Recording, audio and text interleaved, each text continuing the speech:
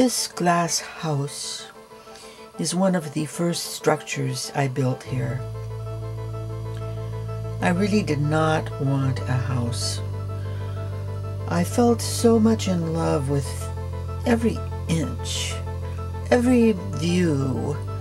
To put a structure seemed so aggressive. It made such a statement.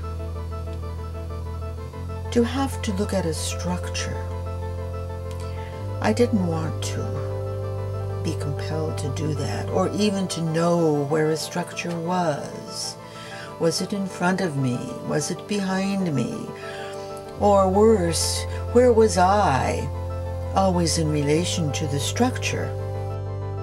I decided to do this, mainly because I could look through it, so it would not interrupt my view. It would be transparent.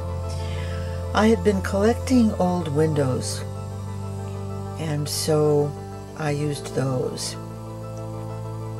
Of course, then I was left with some odd-shaped spaces, so I made some stained glass inserts to fill in those spaces.